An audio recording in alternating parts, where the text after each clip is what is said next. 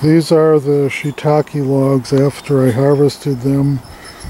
I did not have the camera at home when I harvested them.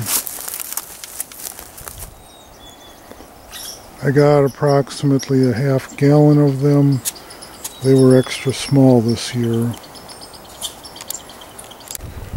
We are making some progress. Again, this will be, I guess, a potato area. The entrance to the gate. Starting to get it ground in. It'll be squash likely in this area. Then lettuce and spinach and beets and carrots and beans and tomatoes and cucumbers. Then outside of the fence I think I'm going to put in some potatoes. And this is the main potato area.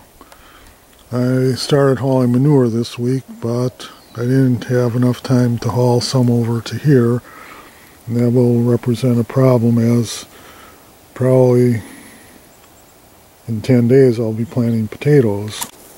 And here is the main corn area. I've got it covered with as much manure as needs be for this year. Down in this hole there will be some more potatoes. And this is the rest of the main corn area. And this will be a potato and corn area.